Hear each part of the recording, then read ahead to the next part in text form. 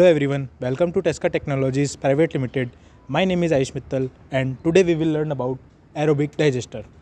So before going to the working of Aerobic Digester, let us understand about its components. So here we have basically two units. One is our reactor unit and second is our control unit.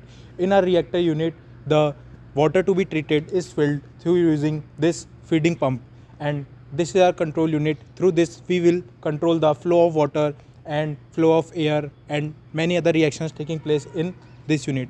This cylindrical reactor is made of acrylic sheet and capacity of this is approx 15 to 20 liters. So here we have our control unit. So let's turn it on, and this is our main switch to turn control unit on, and here we can see this is the LED indicator, and here is the 15-inch long TFT LED screen attached here.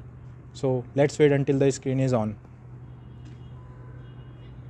So as we can see, our screen of Aerobic Digester control unit is on.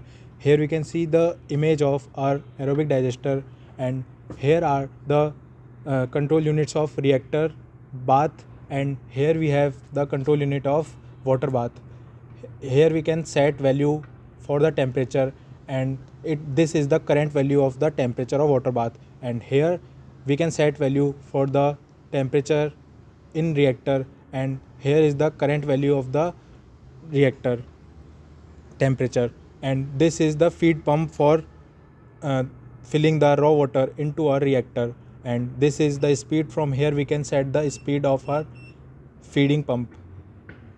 It has a limit of maximum 250, so we can make it at 250.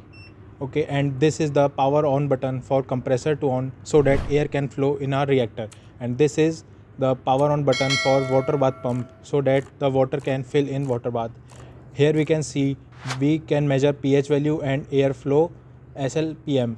So pH value can be measured through the knob entered into the reactor. So now let's move ahead to the working of Aerobic Digester.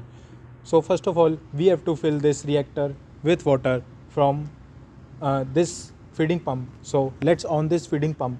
So to on this feeding pump, we have to click this feed pump switch. So now you can see the feeding pump started pumping the water into the reactor tank. So as you can see here, we have already filled it up to the limit. So we will now turn it off.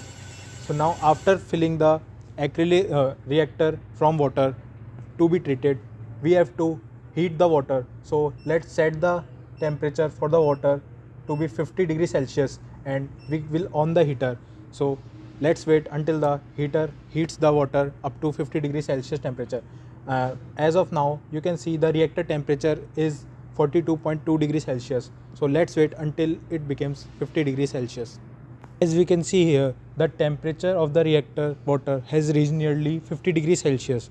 So we will also turn on the compressor so that the airflow of oxygen is also start in this reactor, which will purify the water. So let's start the air compressor.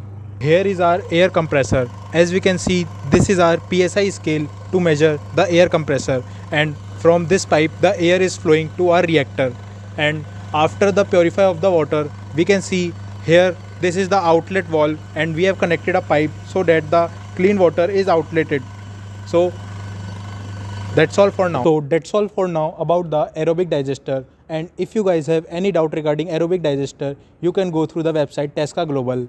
And if you like this video, please hit the like button and do subscribe to the channel, and don't forget to share it with your friends. Thank you for watching this video.